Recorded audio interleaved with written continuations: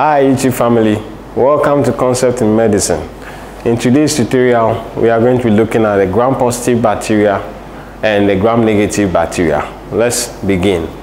So for the gram-positive bacteria, look at the structure of the wall.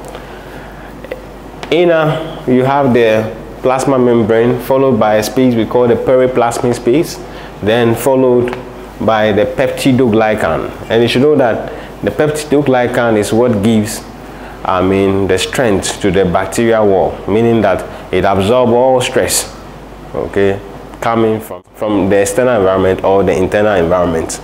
And if you watch the gram-positive bacteria, it has about 30 layers of peptidoglycan in this wall, meaning that the peptidoglycan layer is very thick. And if you are looking at the measurement, it's about 20 to 80 nanometers in thickness. And also, closely attached to the peptidoglycan, you have what we call the teichoic acid and the lipoteichoic acid, meaning that should the bacteria undergo bacteriolysis, it would release the lipoteichoic or the teichoic acid, and that is referred to as exotoxins. So telling you that the gram-positive bacteria, they produce what? Exotoxins. Now, let's look at the gram-negative bacteria. For the gram-negative bacteria, the composition of the wall is a bit different. So if you look at it, you have the inner, you have the plasma membrane followed by the periplasmic space. Then after that, you have a very thin layer of peptidoglycan. It's very thin, about 2 to 3 nanometers in thickness. So after that thin layer of peptidoglycan, you have another periplasmic space, then followed by the outer membrane, and the outer membrane contains the lipopolysaccharides and proteins, and the lipopolysaccharides is what a gram-negative bacteria will be releasing on its own or when it's undergoing bacteriolysis from antibiotics, and that we call endotoxin, meaning that the gram-negative bacteria produces endotoxins. Now let me show you a trick that would help you to easily affiliate with either gram-negative or gram-positive bacteria. So for the gram-positive bacteria, always think about PPT. What does this stand for? Positive, peptidoglycan, teichoic acid. Positive, meaning gram-positive, peptidoglycan, teichoic acid. What does that mean? Gram-positive having what? A thick peptidoglycan layer in the wall and also producing teichoic acid. So that's PPT. Like if you are doing a presentation, PPT, PowerPoint. Okay. For the gram-negative, you use the word long. So long meaning lipopolysaccharides, outer membrane, negative gram. So to remember, it tells you that the gram-negative bacteria has an outer membrane containing lipopolysaccharides. The gram-negative bacteria releases lipopolysaccharides on its own or when attacked by antibiotics. And these lipopolysaccharides is what we call the endotoxin, meaning the gram-negative bacteria produces endotoxin. I hope we made sense out of that. So in short, the gram-positive bacteria has what? A thick peptidoglycan in its wall, measuring about 20 to 80 nanometers, very thick. And if you look at the peptidoglycan, it's closely attached to the teichoic acid and the lipoteichoic acid. And I said to easily remember what the gram-positive bacteria is, remember PPT, PowerPoint, meaning if it is positive, it will have a peptidoglycan in it all, a very thick one, and also it will release teichoic acid or lipoteichoic acid on its own or when attacked by antibiotics, which we would term as an exotoxin. But for the gram-negative, remember long, lipopolysaccharide, outer membrane, negative, and gram-negative bacteria having an outer membrane containing lipopolysaccharide, and the lipopolysaccharides, they are released in the form of what? Endotoxins. Okay, the next thing I want us to talk about is why gram-positive and why gram-negative.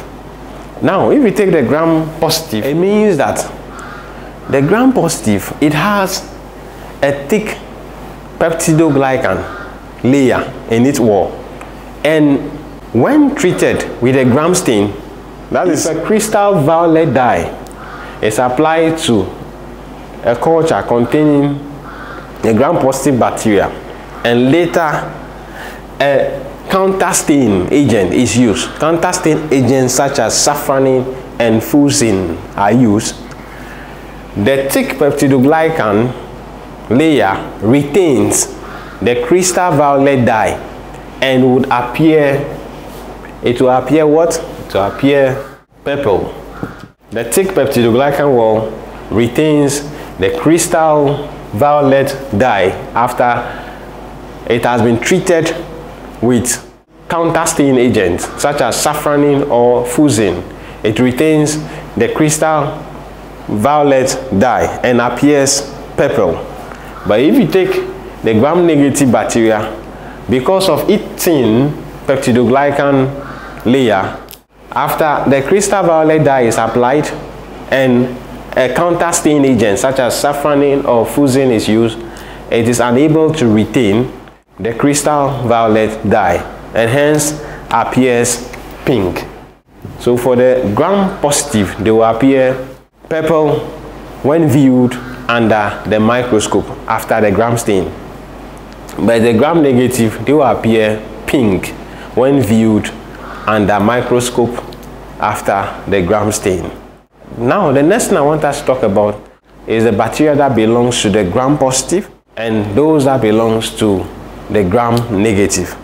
Alright, so let's move on and look at the gram-positive bacteria and the gram-negative bacteria. So we'll start by looking at the gram-positive bacteria. For the gram-positive bacteria, we can divide them into two groups. That is the cocci and the bacilli. The cocci, they are round, and the bacilli, they are the rod shape. And for the cocci, we can divide it into two. So we can have the staphylococcus, and the staphylococcus, note that they are catalase positive, and the streptococcus, which are catalase negative. And we can further go down and divide the staphylococcus, which are catalase positive, into subgroups based on whether they possess the enzyme coagulase or not. So we'll have the coagulase positive, which will be Staphylococcus aureus, and coagulase negative. And for the coagulase negative, we can subdivide it into two. We'll have the Staphylococcus epidermidis, which is nova biocin sensitive. Then we'll have Staphylococcus saprophyticus, which is nova biocin resistant. And both, that Staphylococcus epidermidis and Staphylococcus saprophyticus, are coagulase negative. Even though they are catalase positive, they are coagulase negative. Now with the streptococcus, which is catalase negative, we can subdivide them into three groups. What are these three groups? We'll have the first one, which will be the beta hemolytic. They are usually clear. If you look at them under the microscope, they are usually clear. And under the beta hemolytic, we'll have the Streptococcus pyogenes, which is a group A streptococci. And you should know that she did use the antibiotic bacitracin. She used the antibiotic bacitracin, sensitive to bacitracin. And we also have the Streptococcus egalatia. They are the group B streptococci. And for them, they are bacitracin resistant. Furthermore, we have the Y hemolytic. The Y hemolytic, that's where we have the enterococcus. So for the enterococcus, we have examples like Enterococcus fecalis and Enterococcus faecium. Then finally, we have the alpha hemolytic. They are usually green in nature. And under that, we can talk about Streptococcus pneumonia, which is the most common cause of community-acquired pneumonia. And you should know that Streptococcus pneumonia is what? Catalase negative, octokin sensitive, and bile-soluble capsule. It has a bile-soluble capsule. Then the next one under the alpha hemolytic is the Streptococcus viridine. There are subtypes under Streptococcus viridine. We have the Streptococcus mutans. We also have the Streptococcus sanguis. And for them, they are octokin resistant and they are non-bile soluble. Then finally, we can talk about the bacilli. The bacilli, we have two types. That is the spore forming or spore producing bacilli and the spore non-producing or non-spore producing bacilli. For the spore producing bacilli, we have examples like Bacillus cereus, Bacillus anthracis. Then we can go to the clostridial species, which will be Clostridium botulinum, Clostridium difficile, Clostridium perfringens, and Clostridium tetani. So those are the spore forming bacilli. Now for the non-spore forming bacilli, we can think of Listeria monocytogenes and Corynebacterium diphtheria. Let's move on and look at the gram-negative bacteria. Now let's have a look at the gram-negative bacteria. For the gram-negative bacteria, they can be divided into two. We have the cocci and the bacilli. For the cocci, there are only two. That's the Neisseria species. We have the Neisseria gonorrhea and Neisseria meningitidis. And for the bacilli, there's a trick that you can always use. If you watch very carefully, most of the things are ending in ella, okay, but not all of them are ella. So we can think of Salmonella typhi, Salmonella enteritidis.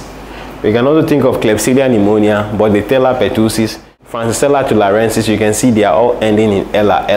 Legionella pneumophila, Moracella cataralis, Pasteurella maltosida, Coxiella benecti, Gardnerella vaginalis, Shigella dysenteria, Brucella. Then others, E. coli, Vibrio cholerae. We can also think of Haemophilus influenza. We can also think of Helicobacter pylori, Bacteroides fragilis, Proteus serratia, Campylobacter jejuni. So those are examples of the gram-negative. I hope we've made a good sense out of this. Thank you very much for sitting through this video.